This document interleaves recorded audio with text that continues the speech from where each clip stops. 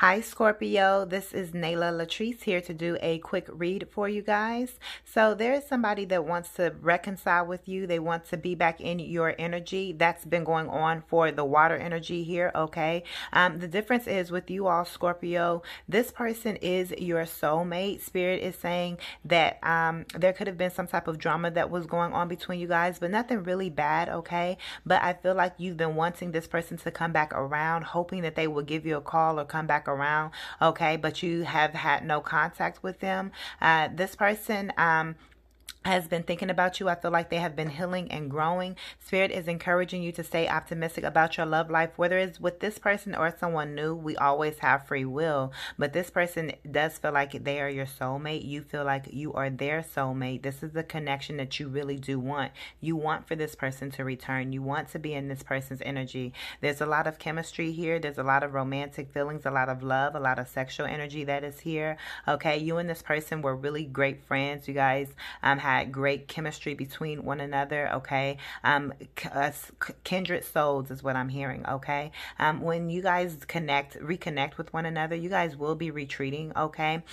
This is what this person wants to do when they reconcile with you, okay? I don't see any communication necessarily coming forward besides the Son of Swords, so they may be coming in for you fairly quickly, but I feel for many of them, they're still kind of stuck in that decision phase on if they're actually going to come out towards you. But for those there is a group of you where they are going to be reaching out with the Son of Swords, and it's going to be placing you in a position to have to quickly decide if you want to move forward with them, because they're going to be coming in really wanting an answer. They're not going to be rushing and pressuring you, but they're really going to make it known that they really do want to be with you. They do want to get money with you, with this Goddess of Pentacles and this God of Pentacles, okay? You definitely could have Earth energy in your chart, Virgo, Capricorn, or Taurus. For your advice, this person may come in wanting to marry you with this bouquet here, okay? We have this bear here, so the energy that I get is this person is being very strategic on how they come back, which is maybe why they have not made a decision